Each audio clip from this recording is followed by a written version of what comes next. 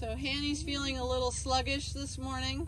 He's been farting around all morning. All morning, All okay. morning. He decided from the get-go when he saw me, I'm not doing things today. I thought about it all night, and you're not telling me what to do today. Yep, so typical left brain extrovert. You're not the boss of me. I had a lot of time to think. I have my own agenda. I have my own agenda. Right. Definitely said that. Here's how it's going to go today. So we're going to reward the slightest try. We're not going to make it awful. Yeah, just wait for me here. Good job. You have to do nothing right now, Hanny. Which is what you wanted to do. Exactly your line of work right there. May I sit here with you? Yes, please.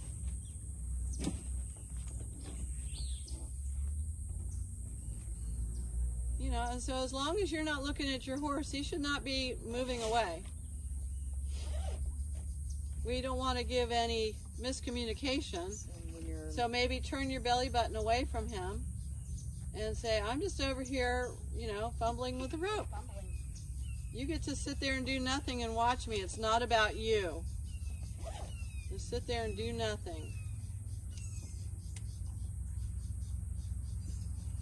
You experimenting about that? You looking?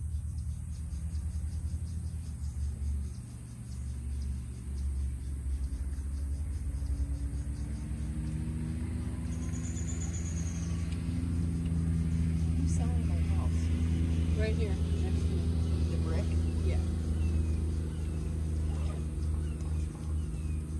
So if I may. Please? We'll be here like 6 hours later. Yeah, I know 6 hours later. If you're coiling it towards you, it has to be this.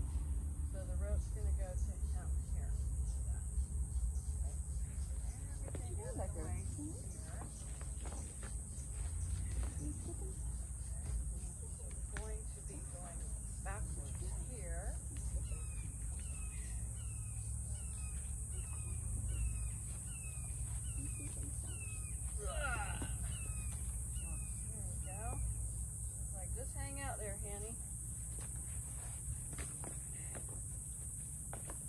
Good for them though. Oh yeah. Spaghetti here. Okay, now see how it just naturally wanted to come together? Okay, so our coils are going to be coming to us here. So we hold it in this hand because we want this to come out to them. Look at him yawning. Okay, so it's like if you roll it backhand like that, it's going to want to lay flat. Oh, you didn't even keep the coils you had.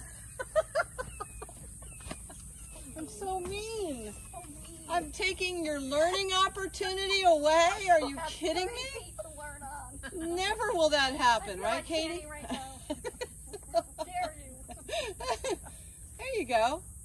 So throw it around backwards, kind of. There you go. See how it wants to lay flat? Throw it away behind you. There you go.